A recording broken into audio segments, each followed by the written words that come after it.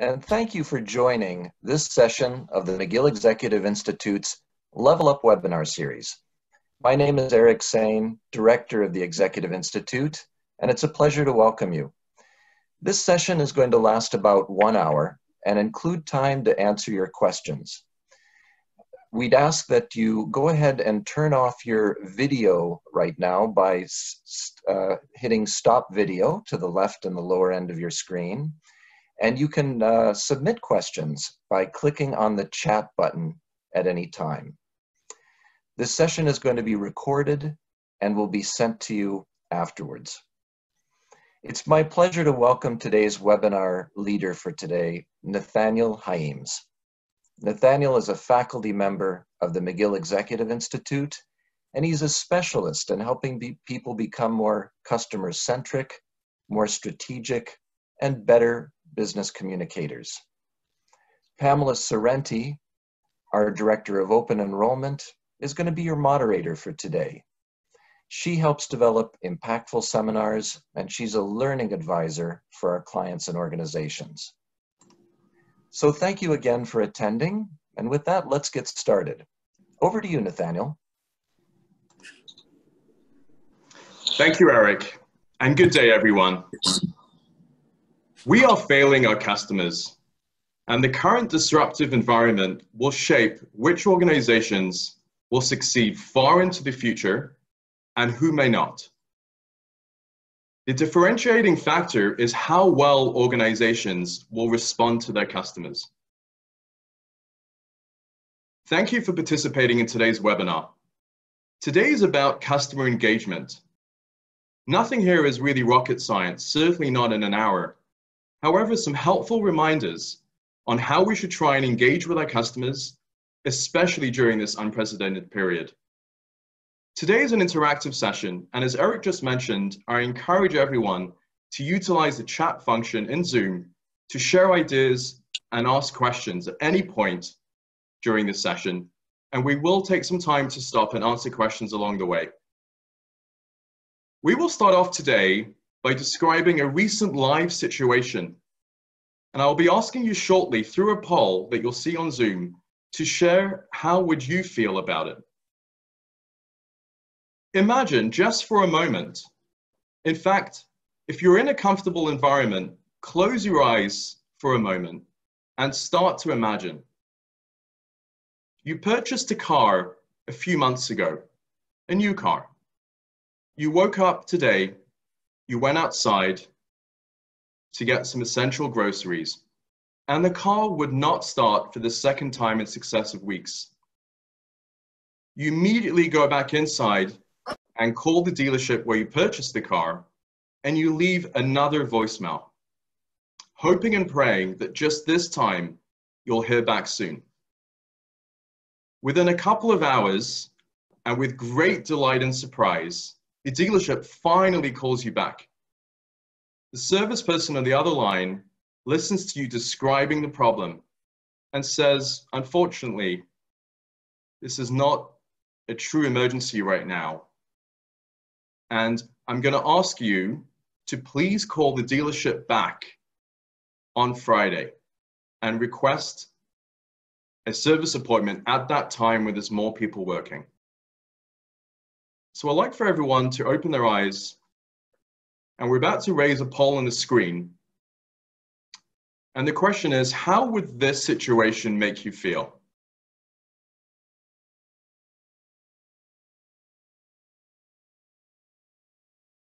Morning, everyone. So a lot of people are answering right now. There's a lot of frustration in here. So, a lot of angry, a lot of upset. Really, it's a lot of frustration. People are feeling a lot of frustration with this situation. Nathaniel, do you think that is typical? Absolutely. Very typical, right? So some words here to describe some of our feelings. Some of us feel a little angry. We feel upset. We feel frustrated. Interestingly, some of us also feel empathetic. And we may also feel that maybe our purchase of the car was actually regretful. And this is generally a stressful time as well. So And you know, some people say, I just want to go out and get my groceries. That's all I really need to do right now. So really, the question is here, this is just one touch point that you have with that organization in this particular case. And so the question is, which dealership will you return to? How does this experience make you feel? And how important do you feel to this particular organization? So today's about customer centricity. How can we help to effectively engage with our customers? These are principles that should always hold true, whether you're in a business-to-business environment or a business-to-consumer environment. The same principles always apply. Now is the time for us to stay connected to both our employees and our customers when really they're most needed. So our roadmap for this session is to spend some time defining what customer centricity is, how it can be measured. We're going to use a 3-step structure this morning to improve on our customer engagement levels from really behind the screens. We'll then share some illustrations and some examples of some organizations who have done this really well. And ultimately, our goal today is for all of us to be more effective in creating a customer-centric culture in our respective organizations. So let's first define what we mean by customer here. And customers can be defined in multiple ways, but for today's purpose, we'd like for everyone to consider a customer being either this is a customer who's external to the organization or potentially internal to the organization. Today applies to both organizations that are involved in creating products and or services. If you are working in a manufacturing role, a sales and marketing role, a human resources role, all of these roles within an organization are connected back to our customers. And so, for example, in the pharmaceuticals industry, is it the patient? Is it the physician, the hospital, the insurance companies, the government? Or in some cases, when we're considering an internal customer, potentially a sales team can be considered a customer. So I'd like for everyone to, as we walk through this session today, I'd like for everyone to spend some time thinking about their own customer groups and their organizations as we reflect on some ideas this morning. Some of you may have direct contact with customers, and some of you may have indirect contact with customers through colleagues and other teams. In the end, though, we all impact the customer.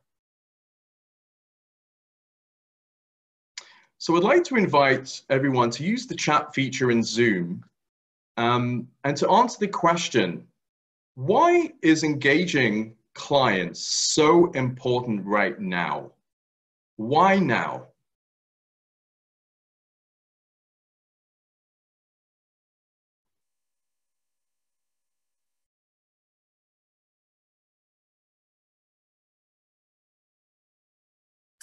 Okay, we have some answers starting to come in, Nathaniel. So we have keep in touch because we're isolated, stay in contact.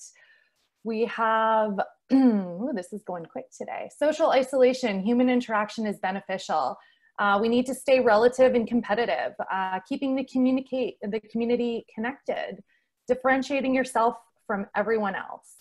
A lot of staying connected here because of the crisis. You know, because there's no face-to-face content, the uncertain times, we're losing face-to-face time, so we need to keep in touch. Let clients know that you care about them. For stickiness of the customer, I like that one.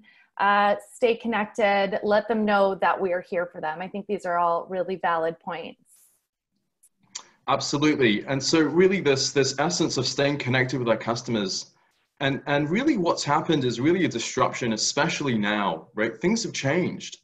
And so when we start thinking about why now, and as we sit behind our screens, we're thinking about how can we now engage with our clients and our customers? You know, we need to be thinking, have our clients and our customer attitudes and their preferences, have those changed? And as we reflect on that, we should be thinking about ourselves. What has changed for us as clients, right? When we're putting ourselves on our client's shoes, what's changed for us? And things have changed. And how have you felt that the companies around you, how have they listened? Do they understand you right now? And have they been able to adapt to meet your needs as those needs have changed? Okay, so the why now is really, this has really highlighted the importance of, as things have evolved and things have changed, and really lots of what we used to do is being disrupted, how can we really be attuned and listen to our customers effectively? So we'd like to invite everyone back to the chat, as we sort of now delve into customer centricity, I'd like to everyone to answer this question: what is customer centricity? And for some of you, this term may be new. So I'd like you to think of the term customer centricity. What words or phrases come to mind? And I'd invite you to go into the chat to share your thoughts. Okay, so thinking of them, customers first, responsiveness, putting customers' needs in the center, prioritizing the customer, listening, service. The customer comes first. The focus is on them. Defining your strategic plan around the customer. Our client is the central point of interest and concern. Customer is at the center of everything we do. Product customization, priority, meeting the needs of the customers aligned with your needs. Yeah. Okay, yeah. Wonderful. And you know, that's exactly it, right? It's a combination of understanding of how do we center our decisions around the customer. And some of you may noticed in there, frequently, you know, when we think about customer centricity, some people immediately sort of go to, you know, great customer service, great customer experience. And these certainly are extremely important aspects of it. When we think of customer centricity holistically, you know, a great customer service and great experience is an output of a customer-centric organization. Customer service is generally dealt with as a reactive measure. It's something that we're sort of responding to customers. And creating a great experience is something that's proactive. You know, an organization will go out proactively to create a customer experience. But what embeds it, and we heard it there in the comments, what really embeds customer centricity is the idea that this goes to the motive of wanting to deliver a great customer experience. So it's the underlying foundational part of creating that great experience in the first place. So the intention of customer centricity of the company is proven by the delivery of its customer experience. It's not the customer experience of itself, in itself, okay? So the idea here is that customer centricity is a philosophy, it's an approach, it's really a way of being, and it's something that really impacts, when done effectively, all of the operations and the ideas of that organization. Okay, so this is a foundational element of an organization, akin to really a culture. So I'd like for us to spend a few minutes on this particular slide, and this starts to highlight some of the nuances between what you see on the left-hand side of this slide, the customer-centric culture, versus what's called an organization or a product-centric culture. And we saw that in the comments, that when we're focused on a customer-centric culture, really what's driving the decisions and the questions and the answers is placing our clients and what their needs are first, and then deriving results from the organization. And so the idea for customer-centric is looking from the outside into the organization versus what you see on the right side of this slide, an organization or product-centric culture, which is looking from the inside, what do we do now, looking out. And so let's sort of work through some of these, because there is a nuance here. But what I'd like for everyone to appreciate here is that these nuances and the ways that these questions are asked actually deliver different answers and different results in different directions for organizations. And so start with the first one. So what do our clients need to get done now, and how can we help them? This is an extremely important question, especially now, because things have changed. And what our clients need to get done now was not the same than necessarily what they needed to get done 2 or 3 months ago. How can we help them?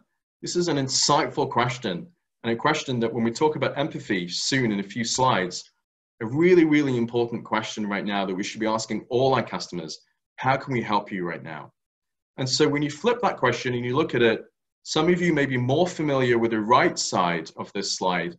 And this is one of the key ways that we can tell how an organization where they're sitting on this scale of between customer-centric and product organization-centric, they'll be asking questions like, on the right side, what product services can we sell to our clients? So starting with their product first, then figuring out what can they sell. What relationships do we need to establish with our customers? And how can we make money from our customers? So it's really about the we first, clients come after. On the left side, customer-centric, we're talking about what relationship do our clients expect to establish with them? What value do our clients need to see before we're willing to pay, before they are willing to pay? So again, it's a nuance. And I would ask that, you know, as you go back into your organizations and your roles, that as these questions come up, and we hear them time and time again, the right side tends to come up first, but we should try and reframe these questions so that they're focused a little bit more on the left side.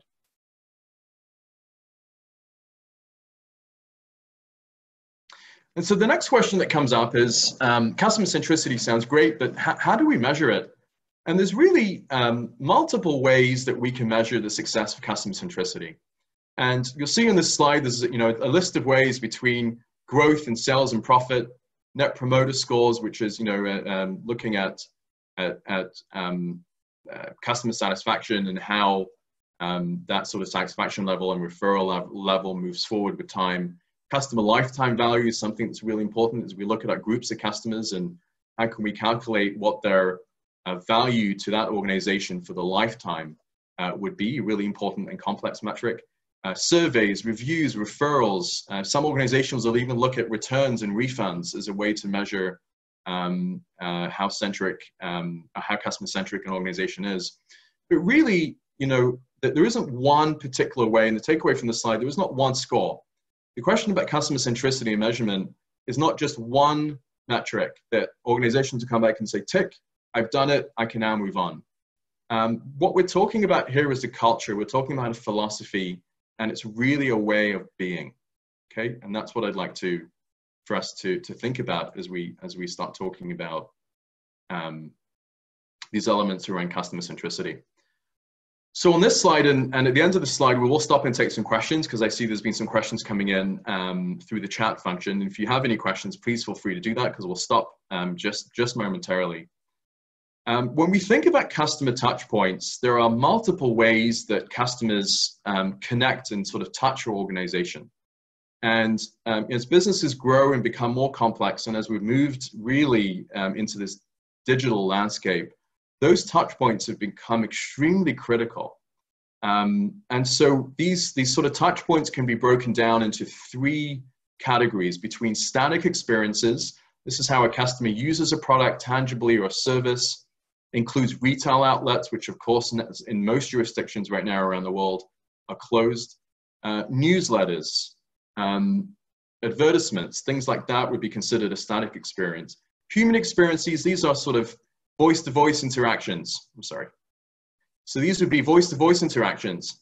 And this would be discussions with the sales staff, with the marketing team, phone conversations. Potentially interactive chat sessions as well be considered under human experiences. And digital experiences or interactions that would have with websites, with apps, and with other social media. And in the current climate, things have been disrupted. So for example, in the digital, some websites, because people have been, overloading on websites, some of the websites have gone down. And in some cases, some organizations did not have the ability to sell online. Right? And so how can they navigate through this period of time without some of those important abilities? And so we think about, all the different aspects here between these three groups, as well as static experiences of retail outlets closed. These are all really, really important elements that come together. There's really two takeaways from this slide. The first one is these experiences are touch points which formulate into a customer journey. So I'd like for everyone to think about each and every one of these elements as customers go through their experience with your organization. These are multiple touch points that formulate into a journey. It's not just one particular touch point. And as clients and customers come into your organization, they don't necessarily start and stop with all the same touch points. So for example, a client may start off and say, I want to go online, I want to do a little bit of browsing, understand this particular organization. I next want to go into the retail outlet. which, by the way, in some cases, they can't do anymore. And then I want to come back and I want to look at reviews, right? You may have someone that says, I want to go and speak to a friend first and learn about, what their experience is with this organization. So customers come in and out through multiple different touch points at different times. The second key takeaway of this slide is that the customer journey with a brand is not linear. It changes all the time. So customers go through a level with time of happiness. So peaks, and then there's moments in time where maybe they're not as happy with the organization, and there's different touch points that they interface with. And so all of this really forces us right now to be acutely attuned to our customers. We will provide you a tool as part of an email that you receive at the end of this survey, at the end of today's session, which, by the way, will include a survey. But you'll actually receive a tool that will outline the steps of this particular slide that will help you think about these touch points as you consider the areas of focus for your particular organization in this climate. So it'll be a reminder of all the different touch points that we have and thinking about how you can help the experience of customers. So I'd like to stop here. This is somewhere through our midpoint, and I'd like to take some questions, please. Sorry, I was muted there for a second. So Nathaniel, one of the questions that came through is, how does the quality of service provided impact customer centricity? Absolutely. So, when you look at quality of service, it's extremely important, right? So when we think of customer centricity, it's really a culture that's really embedding an organization. And so it's really the foundation. And part of the outputs of that is to have excellent customer service. Now, this does not mean that as organizations, in order to be a customer-centric organization, we need to do every single thing that a customer says. Okay, it does not mean that we should do that. It doesn't mean that if the customer says X, Y, Z, that's exactly what we should do. But as an organization, as long as we've got the foundational basis of a customer-centric organization, we already understand from our customers what did they expect of us, that we can deliver great customer service. So it's really a symbiotic relationship. You start with a great foundation of customer centricity, and what feeds into that, or the result of that, is great customer service and a great customer experience. Mm-hmm. So it's really embedded in the culture. Absolutely. Okay. So another question coming through, what are your thoughts about snail mail? Someone's boss here thinks they should do a mailer with a printed brochure, but this person thinks that it would be best to send an email and follow up with a phone call. Yeah. So, I think it's a really interesting question, and it is company and industry specific. I would suggest that right now, as we're looking at using different avenues, I would suggest, I think it's an interesting idea, because we need to start thinking about all the different tactics. And so I know that, the clients that I speak to, we're all getting inundated with email, right? We're all getting tremendous amount of emails from organizations that we reach out to. And so when you think of it from the client perspective, the clients are getting all different types of emails come through. And sometimes things like sending a postcard in the mail, just saying to your client, hey, I'm just hoping that everything's okay, just wanted to check in with you. Sometimes just picking up the phone and just saying, look, I want to check in with you. I hope everything's okay. Is there anything I can help with? So thinking about other avenues like snail mail, like picking up the phone, like sending in a LinkedIn message potentially, all really important things as we think about our toolbox to connect back with our customers. Thanks. So I'll take one more question for now, and we'll have some other time for questions, so I'll keep track of those. What are your thoughts on chatbots?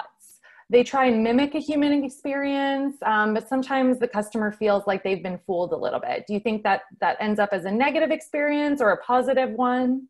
Yeah, so what we've found, and especially we've seen, quite an influx of the last 6 to 12 months or so, is, a lot of our chat boxes live have gone to the AI sort of automated machine that's sort of doing a lot of answers. And what research has found is actually customers find that quite frustrating. Some of the time they do find that if they're able to get the answer quickly, then that's great. And that's the important thing about chat. So as we're thinking about chat and thinking about implementing AI, the critical thing that the customer wants in that moment is a quick response to their answer, right? They want to get an answer to their question. And you'll notice, we'll actually talk about it in a few slides, they expect an answer on chat within a couple of minutes. So if you have a chat that is forcing a customer through a series of questions and actually not even ending up at a live agent, not very helpful right now. Now, there have been some organizations recently that have implemented this because of, they don't have the ability to have live agents. So, it's really something that's interesting, customer specific, depends on what your customers are looking for. At the moment, I would suggest that having a quick response time is really important. So, I personally have been on chats where you get on, you speak to, and then you speak to a live agent and it doesn't go anywhere. And so that's a terrible experience. So those are the types of things that we want to try and avoid doing. So as long as it's well planned out. As long as it's well planned out and it's coordinated, and that, if you're able to provide the information on a chat quickly, then absolutely the AI works really well, and it gives the client a resource immediately that they can deal with and answer. But if you have an AI that's formulated in a way that it's taking a client through 3 or 4 questions and you're pushing them outside of that 3-4 minutes in order to get, that's where you find disengagement. Right. And that's where a client will say, you know what, I'm going to exit this. I've had a terrible touch point with this organization, and I'm not sure that I want to now do this again. Right. Thank you. Thank you. Thanks for those questions. And absolutely, I encourage these questions as we move forward. We will stop again towards the end of the presentation to take some additional questions. So I thought this was kind of neat. I've actually been using this for a while, but this is really pertinent right now. And so, here's an organization that says, look, here are all the things we don't do, right? We don't refund. We're not going to exchange without a receipt. We're not doing price match. We're not taking coupons. We're not even going to answer the phone right now. We're not going to smile. And by the way, we're not going to make any exceptions to these policies whatsoever. And so, the company behind the desk says, sorry, I can't do these things. And the client says, well, wait a second, like, is there anything that you can do?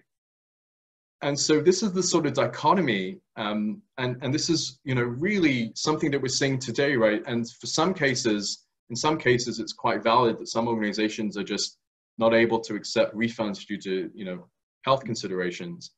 But we really need to start thinking about how our customers feel in this moment, because these experiences don't get forgotten.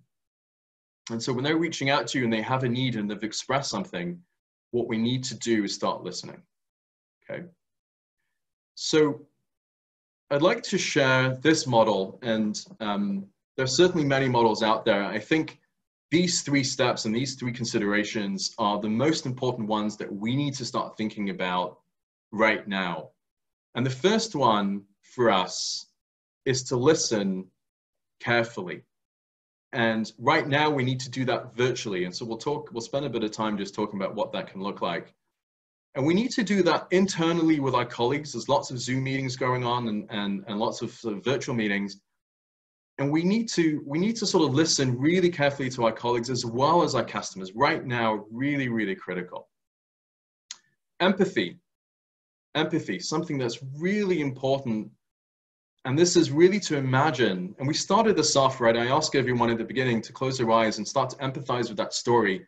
And really the purpose of that is to imagine how you felt in that situation. And so, how would you like to be treated if you were the customer? And just a side note, I actually had, I Googled a while ago, an icon for empathy. And it was sort of ironic because the icon, when you Google it, is sort of 2 hands intertwined, just like this, sort of handshaking. And then I realized quite quickly that that would not be socially distancing approved. And so I went for the next one, the next icon down, which was this one. And this is the idea of being connected, something that's really important right now because people are going through quite a lot. And as organizations and employees of organizations, we need to be showing tremendous amount of empathy. And sometimes it's just about asking the question, how are you feeling? How can I help you? Response, really important. We need to be quick and we need to be proactive. And there's lots of evidence around the fact that quick response times are an extremely strong indicator of customer satisfaction. and even the propensity to buy. I've actually had a case where I've written into an organization, and they responded to me about my concern within 9 minutes. And it was a personalized response based on that situation. And so it didn't really matter actually what that response had to say. The content of that response didn't matter.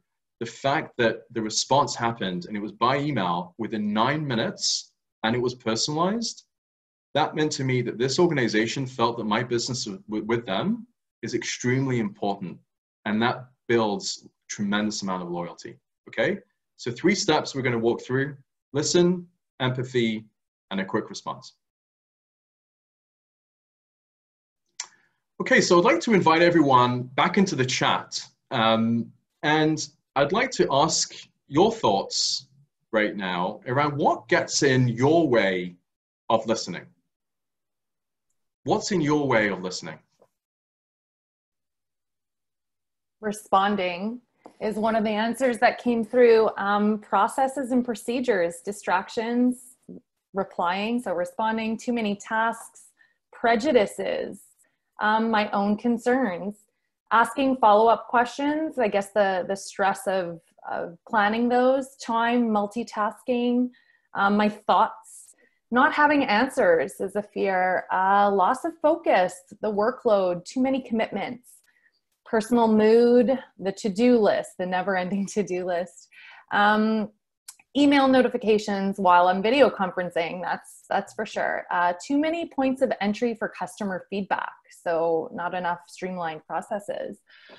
In most cases, thinking about my response workload. So we're getting a lot of similar issues from people here, Nathaniel. The need to respond quickly.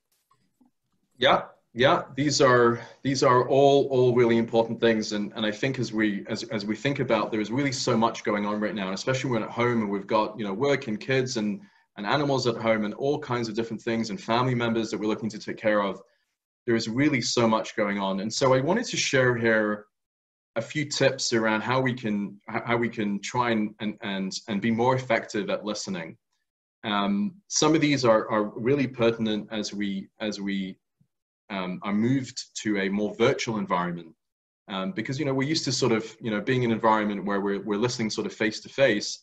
Things have slightly changed, and so I'd like to share some of these ideas. And so the first one is interruption, and this is one of the sort of classic things that sort of gets in our way as we sort of embark on listening, is an interruption, and we do that naturally. Right? So as we're listening to somebody, if communicator is communicating with us about something that we're really passionate about in that sentence, and we just want to jump in, and it's the idea that we have this kind of gerbil in our wheel that's sort of spinning as someone is listening, as we are listening, as someone's speaking, we're thinking, we're already starting to formulate what our answer is before that other person's actually had the ability to finish their sentence or finish their paragraph. And so interruption is something that I would ask everyone that we should try and hold back on, especially virtually, because it's sometimes a little hard to understand when is someone going to finish that sentence. And so we always want to jump in. We'll talk about silence in just a second. Distractions, okay, it's a big deal right now. We've got lots of things going on at home. We've got cell phones and other things beeping and dishwashers going off and all different types of things. So we should try and avoid distractions as much as we can, especially in those moments where we need to really focus on listening. I want to make mention about lunchtime and hunger. One of my major distractions, and something that we do see generally, it's really hard to pay attention and listen when we're hungry. Sometimes when we have meetings that go over into lunch, we haven't had enough time to sit down and actually have that nutrition. What ends up happening is we have a difficult time listening because we're just thinking about being hungry and we need to get some food in us and drink. So that's something else to just keep in mind of. Sometimes repetition in our own words. And so when we're hearing, and I don't mean to be parrot fashion here, but as we're listening, to just actually repeat back what we've heard, and that allows both the person who has just spoken as well as the person who's listening, just ensure that there's a true understanding here. And so that's sometimes helpful. Sometimes taking notes is really helpful for some people as they're looking to actively listen. Asking questions is sometimes a good way to just gain some additional clarification, or just to acknowledge to the person speaking that you've actually heard something. So asking questions are really powerful to do with our customers right now. Don't be afraid of the silence. And this again is as we sit behind the screens, it's become just even more awkward than it is even in person. But let's not be afraid of it. It's an extremely powerful tool. And you know, we should use it, especially with clients. We're asking an insightful question, wait for that answer to come. What we find, especially when we're virtually, we all feel the need to sort of jump in right away and fill that void, fill that silence. But use it at the right time, but use silence. It's extremely powerful. The golden rule really about listening is, you know, it's possible to say too much, but it's rarely possible to listen too much. So as we think about customer centricity and think about this first aspect of our model, listening, extremely important that we listen to our customers right now. So some additional strategies around listening to improve our listening: pay attention to what isn't said. And, you know, so we're talking about nonverbal cues. And, you know, we have to make now a conscious effort to try and capture this nonverbal cues, because we're doing that across the screen, right? So these are things like eye contact, hand gestures, really important things that we can pick up as we're looking to actively listen. We can optimize digital platforms. So these may be surveys to understand as well how customers are interacting with our websites. Where are they going right now as they're navigating? Because likely things have changed. Leverage thoughts and ideas as we're looking to listen back to our customers. Sometimes we don't have the direct nature to go back and speak with the customer directly. But let's leverage the thoughts and ideas internally from our colleagues, because more often than not, there is a person or a department in the organization that has those insights from our customers, and we can share it within the organization. One of the other things that I wanted to touch on here is that, you know, we're getting a tremendous amount of communications. And so as you're thinking about communicating out to your customers, an effective way to ensure that you've listened well is to ask yourself the question, what are the most pressing needs and concerns right now for your customers and your clients? And what that forces you to do is to synthesize down those communications, because what we're tending to see over the last few months are paragraphs and paragraphs and paragraphs of content being sent by email. And sometimes these are essays. And clients and customers, we just don't have the time right now to start going through all of this content. And so what this forces us to do is to really think about, have we listened to our customers? Do we truly understand what are their most pressing needs and concerns right now? And let's start with that communication first, okay? So I'm gonna now shift onto the second part of our model, which is around empathy. And I will say here that I do not have any affiliation with Intact Insurance. And Intact Insurance, this is a video I like to play for everyone. It's a short one, it's only about 30 seconds. But I think it's a really, really neat video as really what this particular organization coins as empathy is everything. And that's really what they have been pushing. And so, you know, this is an ad that has been playing on TV, and it really captures the idea of stepping into the shoes of this organization's clients.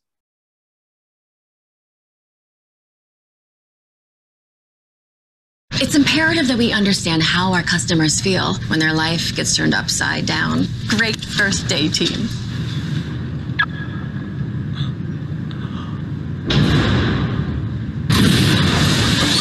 How does that make you feel?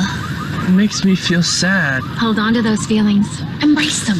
And always keep them right up here. Congrats. You just completed your empathy training. Intact Insurance. Talk to your broker. And so this is an organization, in this particular case, the gentleman is an insurance agent that having to deal with people calling, with people that have had a car accident. And so this, I'm not suggesting anyone goes out and does anything like this, but really I think it hammers home the point that in order to have empathy, we need to be very close, have really, really close touch points with our clients organization-wide to really understand, and we can empathize with our clients so that when we have those interactions or we've got a decision to make or a question comes up, we're taking and answering that question with the client's view. Okay, so empathy really provides the insight. It's really a true, full appreciation of what the client may be feeling and thinking in those moments. And we need to feel it. We need to be able to feel it for my customers so that we can make the right decisions. And that's extremely important right now. And just by asking our customers, how are you? How are things doing for you right now in this period? And how can I best help you right now? Shows a tremendous amount of empathy. So the third sort of pillar of our model is around response. We talked a little bit about it when the question came up about chat. People do not like to wait. Our customers do not like to wait. They don't like to be put on hold. They don't like when they arrive to a website that takes forever to load. And they don't like waiting for a call or for an email. So we need to do the best that we can so that we have an extremely good response time, even with lower staffing levels. And so, you know, our customers expect it. In fact, about a quarter of our customers who wait hours for a response are likely to not return back to purchase from that organization again. And so customers expect a quick response time. It makes them feel important. The example that I shared about getting a response within 9 minutes, it made me feel important. It didn't matter what the response actually had to say. And even bad news needs to be delivered fast. And the reason for that is that as customers wait, we always think the worst. As customers, as we're waiting, we're always thinking for the worst. So a quick response time deals with that in an effective way. We don't want to leave customers hanging. And so you'll see there on the bottom half of the slide, sharing just some tips around what customers expect. And some of these are you know, these are customer expectations, and it is, of course, organization and industry specific.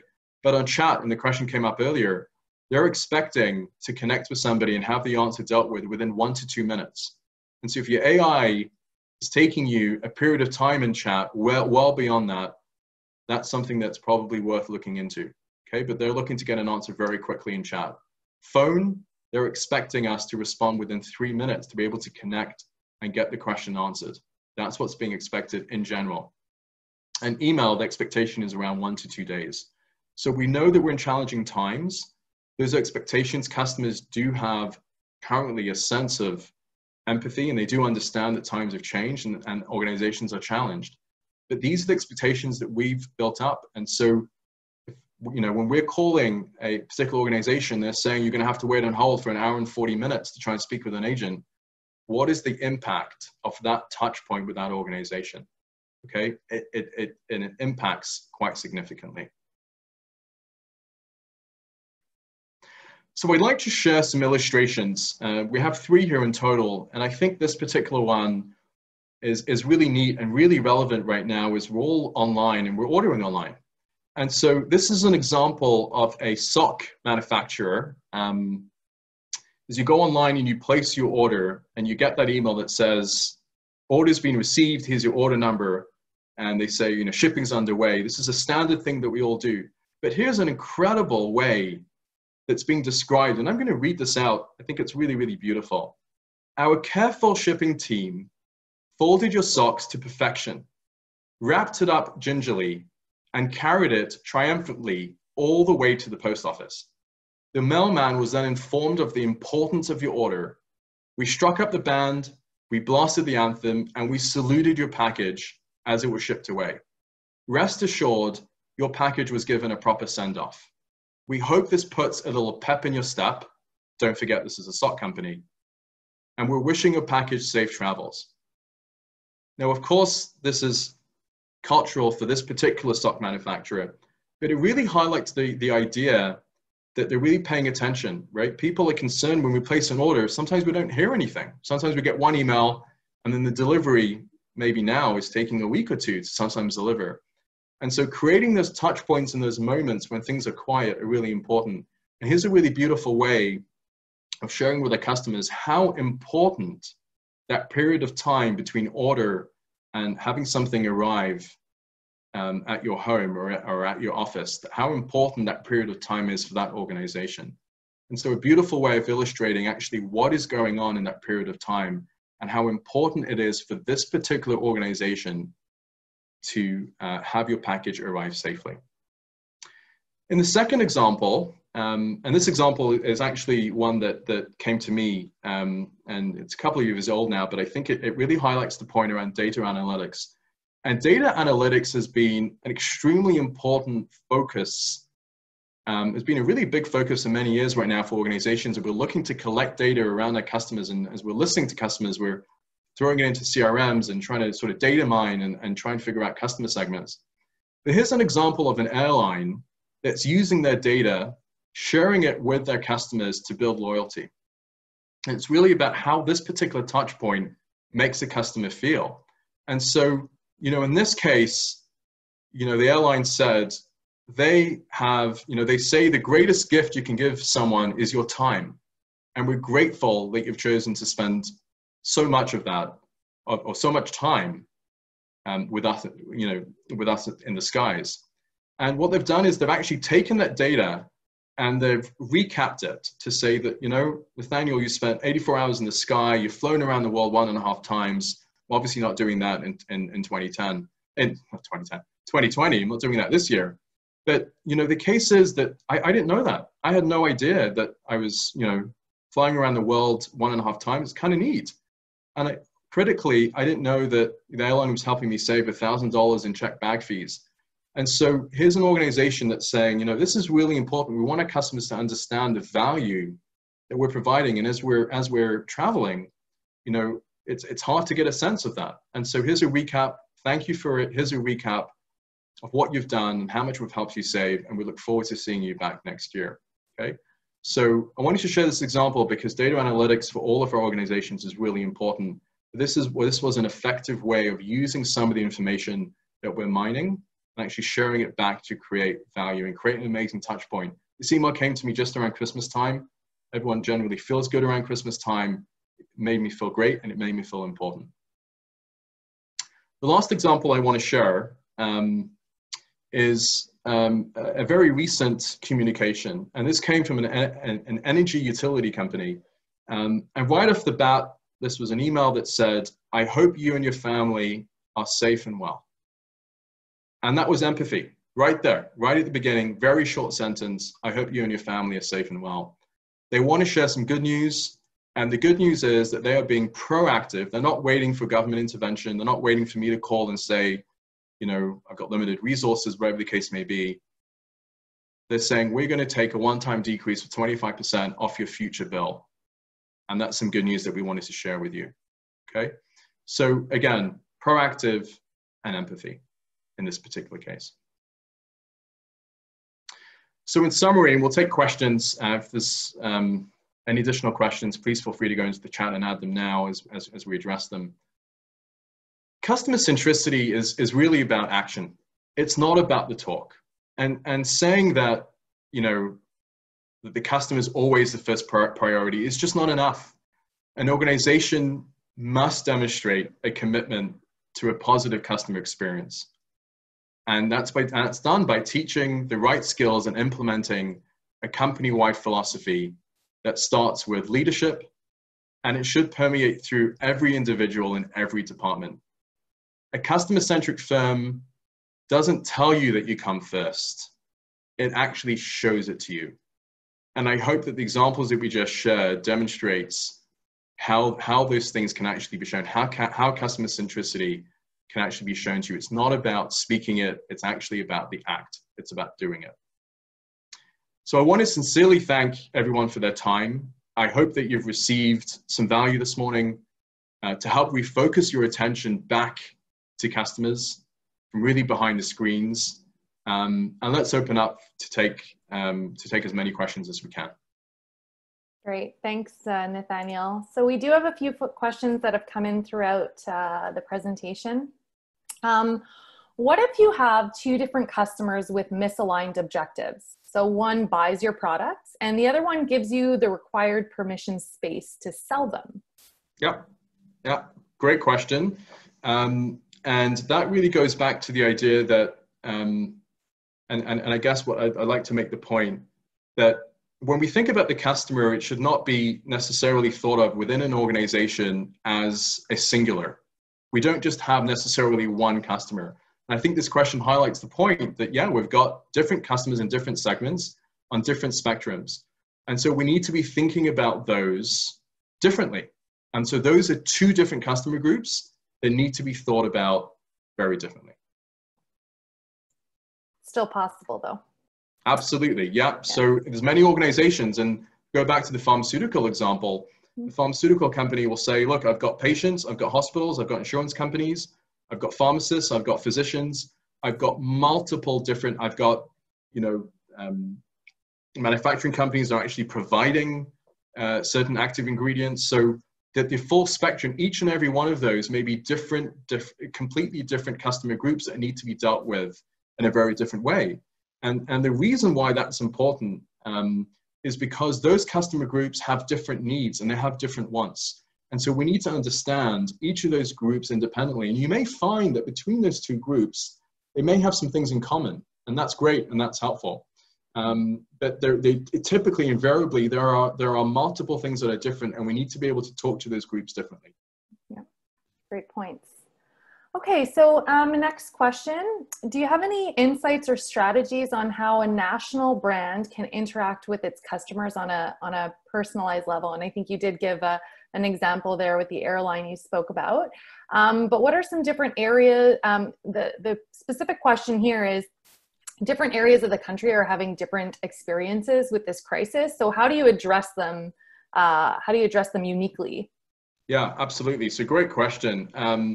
And when we talk about a national brand, that's always the challenge, right? When we've got one particular brand and we're sort of reaching out to 300 million people in various places, and sometimes even internationally, right?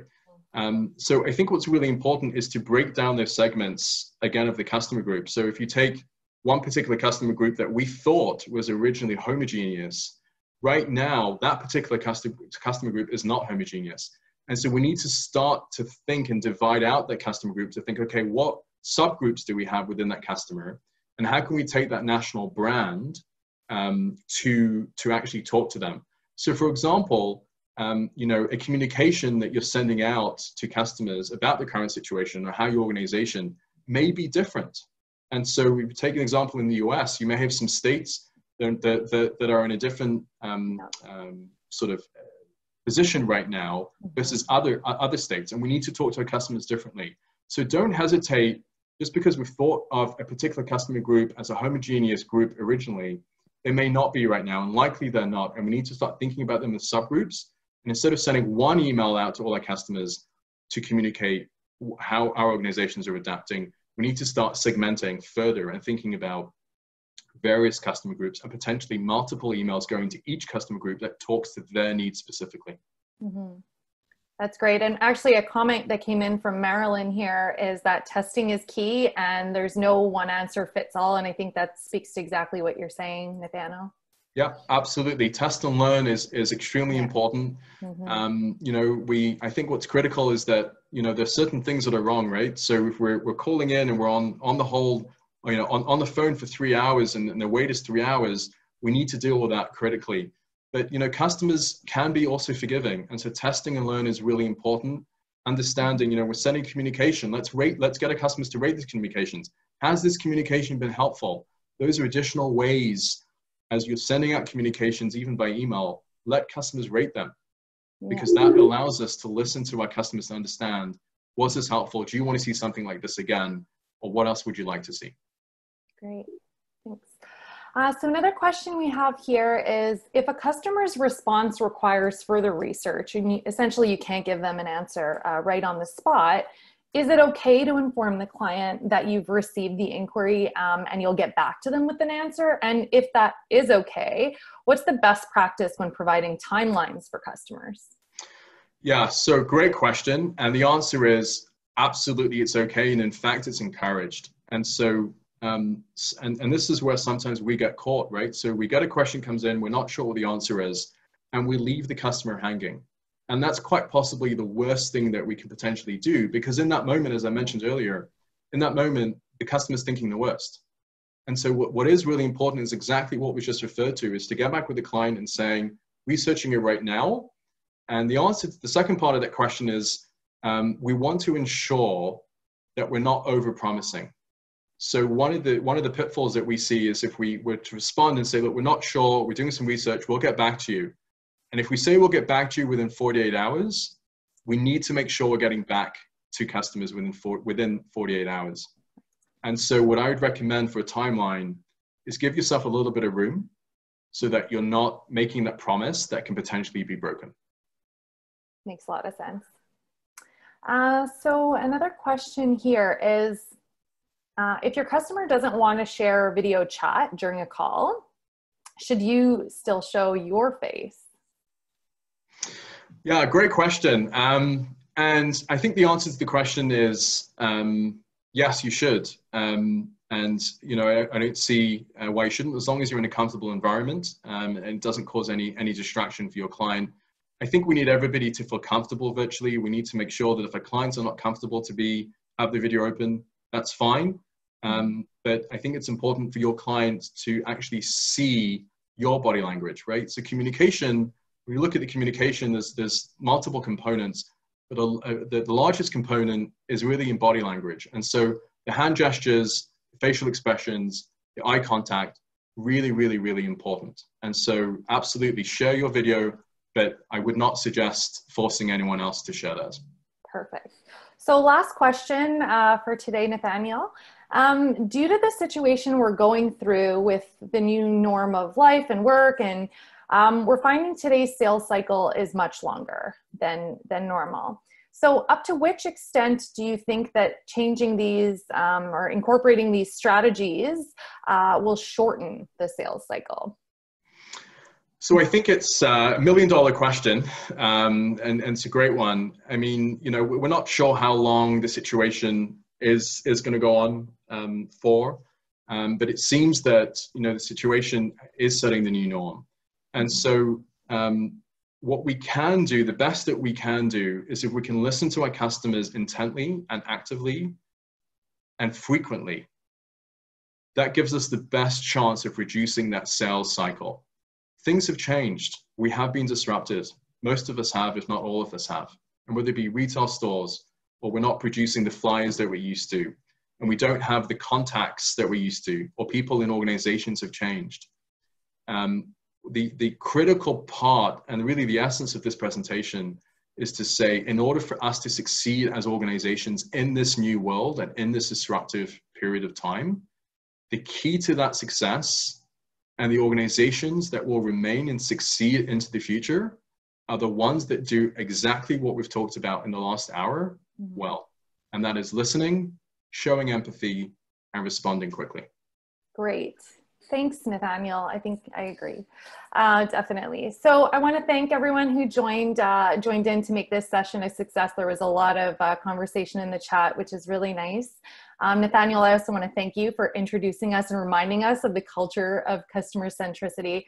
I think there's a lot of elements here we can all really reflect on in the days and weeks ahead and ask ourselves these really important questions. So just some closing remarks.